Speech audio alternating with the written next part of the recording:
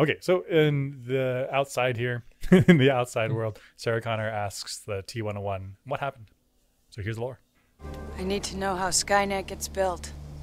The man most directly responsible is Miles Bennett Dyson. He's the director of special projects at Cyberdyne Systems Corporation. In a few months, he creates a revolutionary type of microprocessor. In 3 years, Cyberdyne will become the largest supplier of military computer systems. Go on. Then what? So you know what's All interesting stealth about bombers this? In the modern world, we're sort of finding out that not the hardware isn't the critical point; it's the software. Are we wrong about that? Maybe the big innovation of AI that's going to kill us all will be when somebody makes a hardware chip, hardware innovation that's takes off some way. I can imagine that. Like a chip that could somehow compress the density of processors, and so or like transistors, and so then you can create this neural network that requires whatever many billions of decisions. Possible. Right, because it's very hardware focused here. They didn't say like he's a software or mathematics guy. He's definitely hardware focused. I mean, gosh, I can imagine it on both. I can imagine AI intelligence taking off on both ways. Both one from like a compute. I mean, it's overall computation, whether it's hardware or software. I can imagine people either writing code or designing chips that just allows fast stuff to happen. Yeah, fast stuff, connected stuff. Yeah, like integrated stuff, information processing. Yeah, I don't. Then what? All stealth bombers are upgraded with Cyberdyne computers, becoming fully unmanned. Afterwards, they fly with a perfect operational record.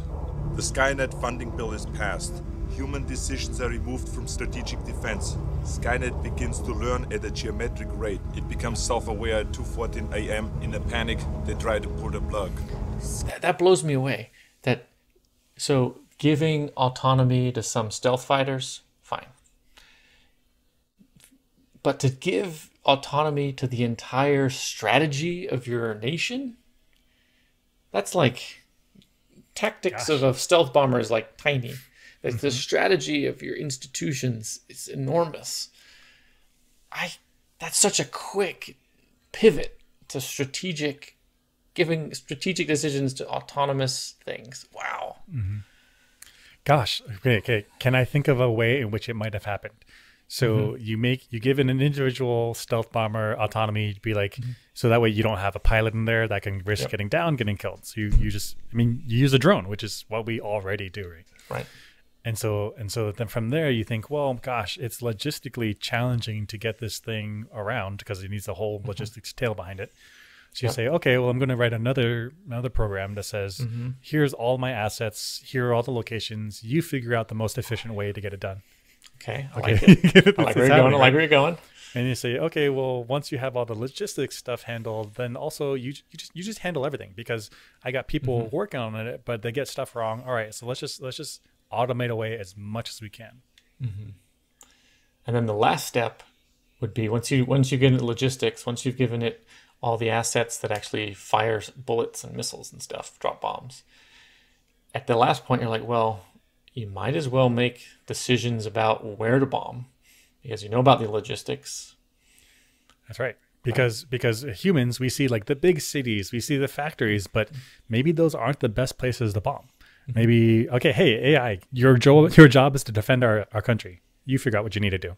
Right. I can see it. Very fast, but I could see it. The slippery slope to... But dangerous. Dangerous, yeah. Skynet fights back. It launches its missiles against the targets in Russia because Skynet knows that the Russian counterattack will eliminate its enemies over here. How much do you know about Dyson? Detailed files. Gosh, even that part about Russia makes sense because Russia, which is known for having like data attacks, well, you would tell Skynet like, hey, make sure you don't get shut down. Don't let somebody else from the outside shut you down. And now it's self-preserving. Yeah. I guess how did it guarantee that the nukes from Russia wouldn't kill its own hardware?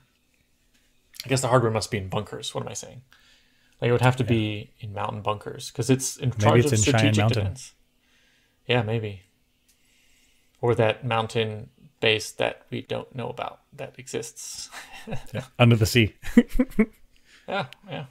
Well, Yeah. under the I mean, sea, actually, wow. under the sea defense would be pretty good, right? Because it's just all this water to absorb any attacks.